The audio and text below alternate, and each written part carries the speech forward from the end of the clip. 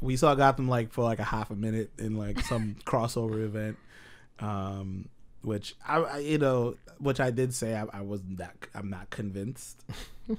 But the actress that's playing, or the actor, I should say. People don't say actress anymore. The Batwoman you talk about, right?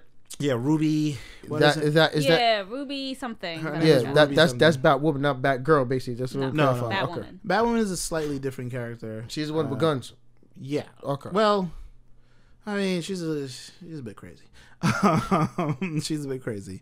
I was gonna say she's the one with red hair, and then I thought, yeah, that's the one I think they I saw. They all in the, have red hair. It seems it's starting. Do to they?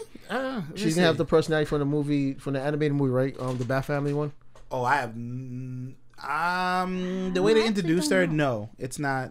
She's not gonna have that mentality, right? Look, I haven't watched the Arrow in so long.